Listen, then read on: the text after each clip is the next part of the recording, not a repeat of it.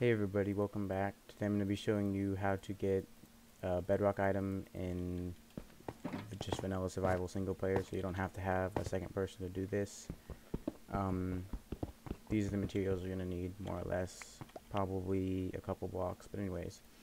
First thing you're going to do is just do a simple bedrock breaker, and you need to break 2 bedrocks. So let's go ahead and just build a simple bedrock breaker up. There we go. Alright. We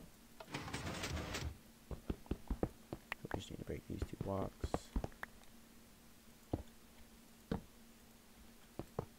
No, that's not what I wanted to do. There we go. Alright, on this third one you're going to have a torch here instead.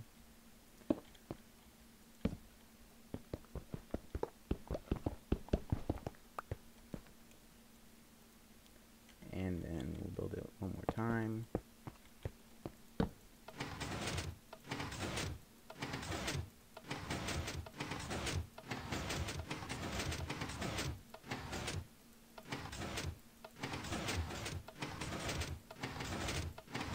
There we go. Alright.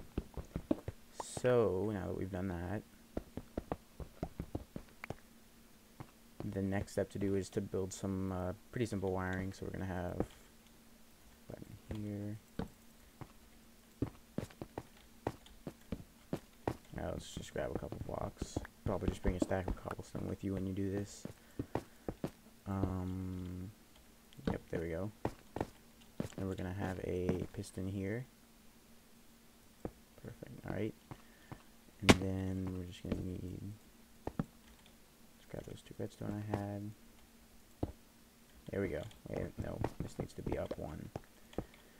Alright. So now that we've done all the wiring, the next step is to place the end crystals, and then we're going to have to do a couple things once we've done that. But anyways, we need to have that slime block on our hotbar because we'll probably need it. Okay, so looks like we're all set, so let's go ahead and place this. The first thing we're going to do is pick this torch, break this, place this here, and there you go. We just got a bedrock item. It may or may not drop depending on the explosion, but I think it will drop most of the time. Well, anyways, that's it. Thanks for watching.